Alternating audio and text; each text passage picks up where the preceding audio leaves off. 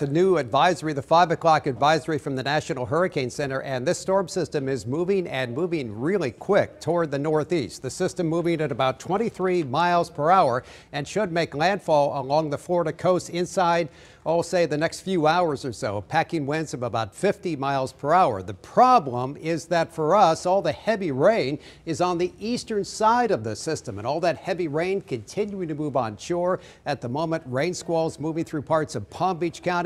We've had some rain squalls move through areas around Lake Okeechobee as well. Let me show you the 5 o'clock advisory from the National Hurricane Center, and we look at the latest numbers from the Hurricane Center. Again, the storm moving north-northeast at 23, top winds about 50 miles per hour. The storm with that rapid speed should make landfall later on this evening, move quickly across northern Florida, Georgia, and after that through the Carolinas and out to sea. Again, because it's a weak system and all the activity is on the east side, we will get hammered this evening, and we're already seeing some big storms.